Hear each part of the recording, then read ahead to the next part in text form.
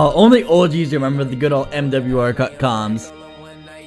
If you could have the money and the fame, have a couple planes in your name, or pop in the champagne, would you buy a big house? Man, I haven't played this game in a fat minute. Yo, what's good, YouTube? I'm back here with the brand new Spinga video, and today we're gonna be, talking about a little bit of a story type of deal. Not really a story, just kind of life crap. I haven't done one of these videos talking about this type of crap. Not gonna lie, I've joined the same live like 4 different times. I don't bother recording it sometimes, but we're just gonna fucking play it. So what was it like doing YouTube throughout high school? Because as you guys may know, I've been making YouTube videos like kind of on and off for the past 8 or so years. I think 2011 or 2010 was my first ever YouTube video I made. WWE Super...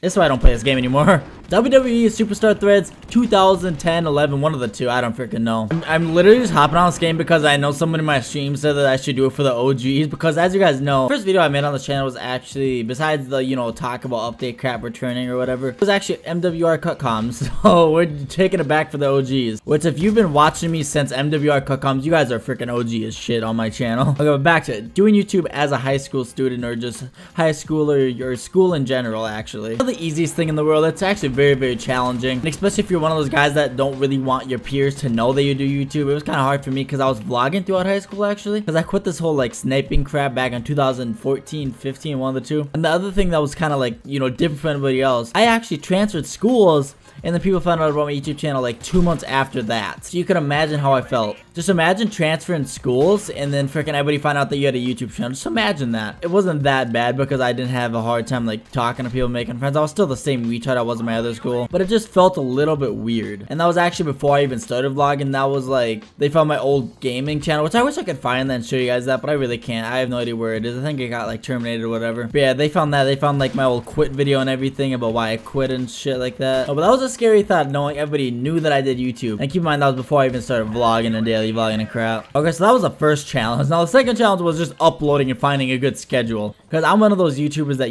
want to upload daily and want to be consistent with it. I don't want to just have lazy days or whatever, which is why I actually do upload it. I know that some people say that it's not good or whatever, just spend more time on your videos, but even if I did spend more time on videos, I still have enough time to edit and post every single day. And I do spend a pretty good amount of time on my videos, actually, not gonna lie. And I still stream and stuff, but that wasn't the case in high school. In high school, it was me just vlogging my daily life, sometimes in school, sometimes not in school. Those vlogs were shit. I showed you a little bit of them. They were shit. I have a few vlogs from high school on my old channel. If you want to check it out, just look up Alex Ecker. Just look up my name. You guys will be able to find some old high school vlogs.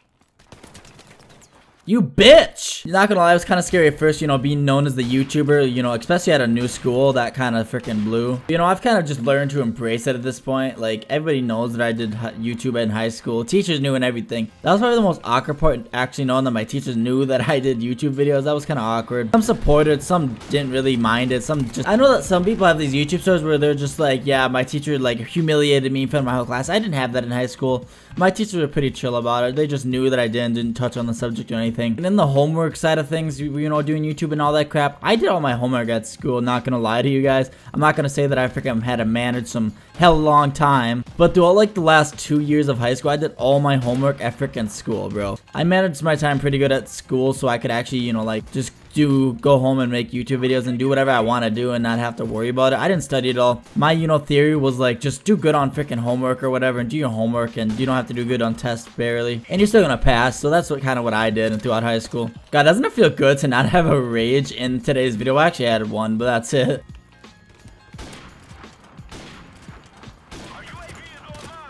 What?